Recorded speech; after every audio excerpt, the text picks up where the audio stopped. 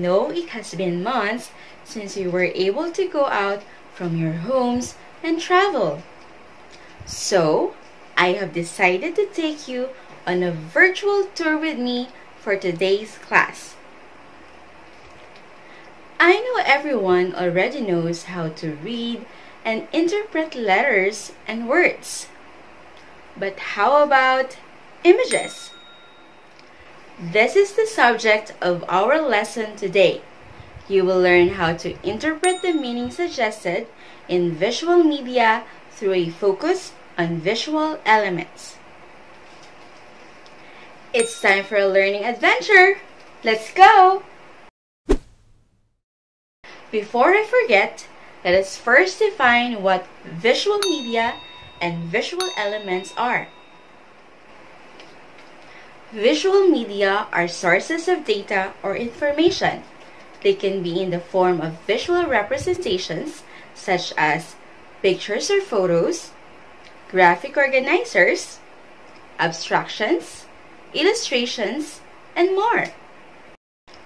Visual elements are the building blocks of composition in arts. The most common visual elements are line, space, symbol, color, gaze, framing, and aesthetic distance. Let's look at some of the artworks here in this gallery. Now, these paintings may have different messages and interpretations depending on how we perceive them. Let's look at this painting. The title of this painting is Young Girl in Pursuit. What do you think is the meaning of this artwork? How does this make you feel? Why do you think there's a woman in her hair? The answers to all these questions can vary from one person to another. A lot of people interpret it this way. The young girl may represent today's youth with all their dreams and aspirations, but the society, represented by the woman in her hair, sometimes stopped or hindered them from pursuing their goals. These are the most common visual elements. Let's start with the first one. Line. A line is a set of points extending in both directions. It is used to create shapes, forms, and textures. They can be vertical, horizontal, diagonal, zigzag, or curved. They may also vary in length, width, weight, texture, and style. Here is a digital artwork composed of various lines used together to create a representation of an animal, specifically a wolf. Notice the different styles and width used to form the features and depth. Isn't that amazing? Another element is space. A line divides a space. This space is the area covered by the entire artwork. Look at the repetitive subject used in this art. What do you see? We have what we call positive space, which is the area of interest or the subject of the artwork. If you look at all the black portions, then the positive space or subject are the birds. If you look at the white portions, then the positive space or subject becomes the fishes. Cool, right? Let's move on to another one. It is the symbol. A symbol instantly makes people think of traits or message that they want to associate with a company, group, product, or service. The symbol represents the picture which can be remembered and identified with greater ease than 1,000 words describing a company. This modern art shows what our life has become. Can you guess what message the artist is trying to convey here? All the logos or symbols you see in this illustration have something to do with the internet and how we have become so dependent on it. In fact, we seem to need social media as a common medication for us to live in this day and age. Without it, we cannot survive. Such a simple artwork, but it reveals a message about our reality. Let's move on to another one, which is color. Color can be very powerful. They can create varied emotions. For example, red could represent passion and love. This is why you see it used in romantic images such as hearts and kisses.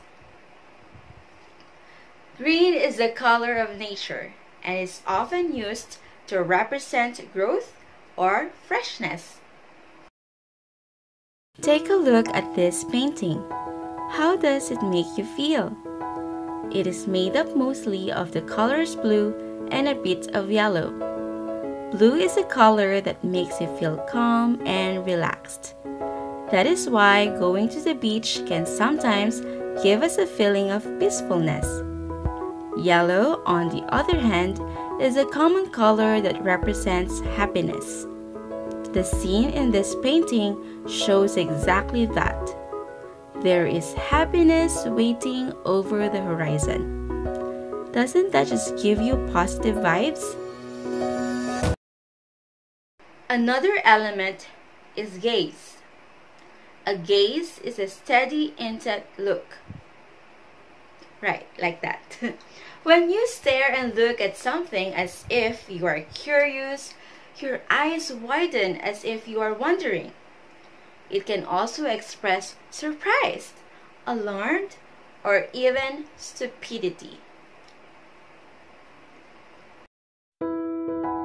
Here is a painting of a young boy's gaze. What do you think he's looking at? Perhaps he is wondering who is looking at him. This is a very common gaze among children as it shows how innocent and curious they are. The gaze of subjects in artworks can show emotions and who or what they are directed to. Another one is what we called framing. Framing is the proper placement of the subject together with other images. This is a feature of visual elements to highlight the subject inside a particular frame. Here's a great example. The artist for this painting creatively used the pupil of an eye as a frame for the clear blue sky, therefore highlighting it as a subject.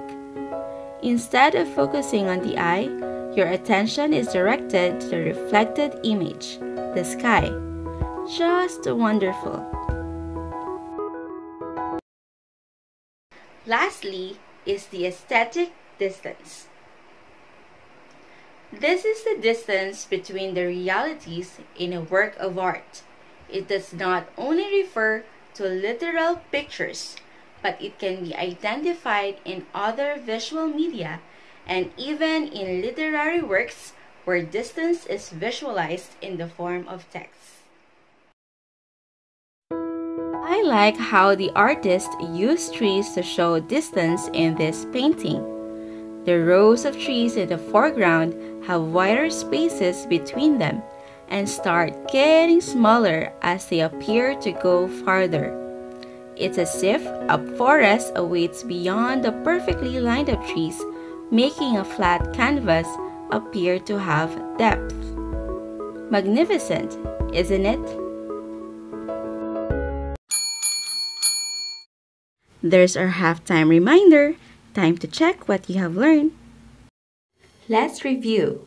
Identify which visual element is being referred to in the following questions. Question number 1. It is the presentation of visual elements in an image, especially the placement of the subject in relation to other objects. It can make an image more aesthetically pleasing and keep the viewer's focus on the object or objects. A. Line, B. Space, C. Framing, D. Distance.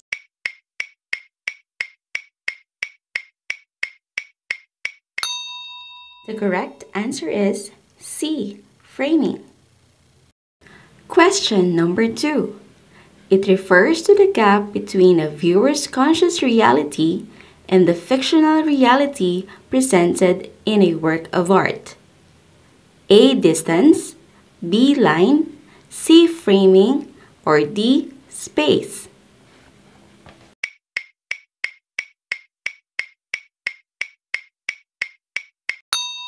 The correct answer is A. Distance. Question number 3. It is a set of points extending in both directions. It is used to create shapes, forms, and textures. It can vary in direction, length, and width. It may be horizontal, vertical, diagonal, straight, or curved. It can also be thick or thin. A. Space, B. Distance, C. Color, or D. Line.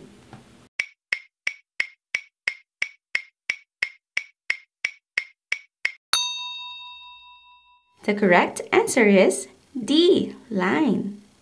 Question number 4. It means to stare, such as looking fixedly at something, to look steadily and intently at something, especially at that which excites admiration, curiosity, or interest. To stare with eyes wide open, as from surprise, wonder, alarm, stupidity, or impertinence. A. Distance, B. Gaze, C. Color, or D. Line.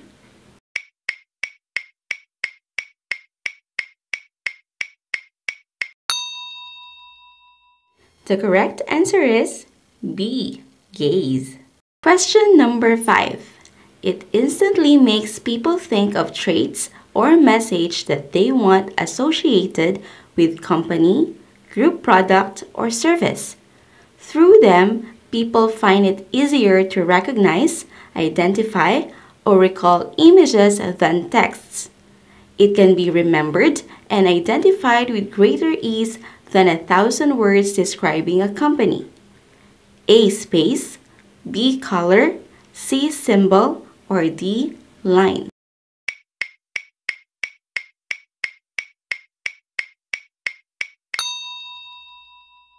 The correct answer is C. Symbol. And now, let's try interpreting visual media. Answer the questions about the visual media and show them to your parents or teachers. Are you ready? Let's look at image number 1. What colors are used in the artwork? What do the images symbolize? Was framing used here? If so, what are the subjects? What values do you think are suggested by this artwork?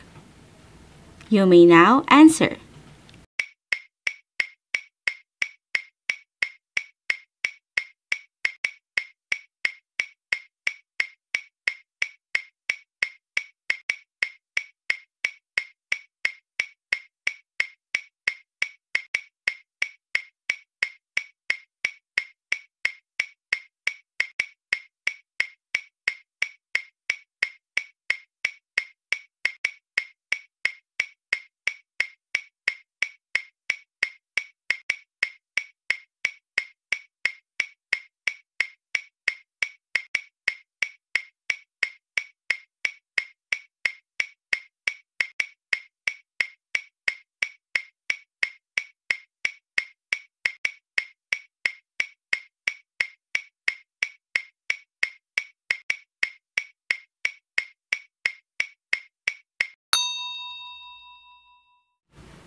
Here are some possible answers. Number 1. The colors used were mostly black and yellow. Number 2, it symbolizes nature because animals were used. Number 3, yes, the sun framed the creatures and the plants. And 4, through the use of the different elements, we can say that the image wants us to give importance to nature, including plants and animals. Image 2. Number 1. How were the lines used in the artwork? Number 2. What does the image symbolize? 3. Was framing used here? If so, what subject is emphasized? Number 4. What can you say about the subject's gaze? And 5. What values do you think are suggested by this artwork? You may now answer.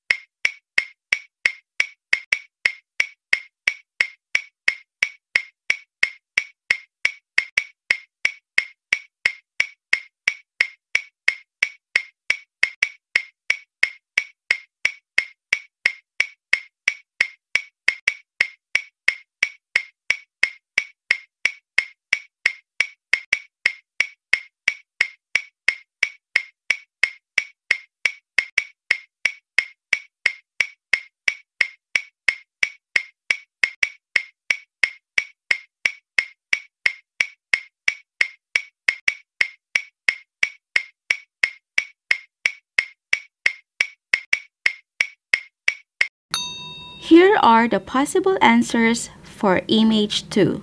Number 1. Diagonal, curved, and zigzag lines were used as if to show a fence. Number 2. The image could symbolize being trapped or locked in or locked out. Number 3.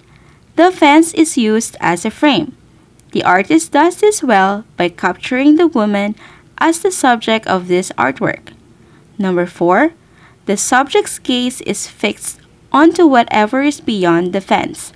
She probably longs to be on the other side. And 5. This shows the value of longing for something as if one is trapped. It shows a feeling of misery and loneliness. Good work, everyone! Now, it's time to summarize what we have learned in our adventure today. First, we learned the difference between visual media and visual element. Second one, images can be perceived and interpreted in different ways. Third, the most common visual elements are line, space, symbol, color, gaze, framing, and static distance. And lastly, we learned how to interpret images or visual media using visual elements. That's all the time we have for today's learning adventure. See you on our next learning adventure with me, Teacher Czarina. Bye!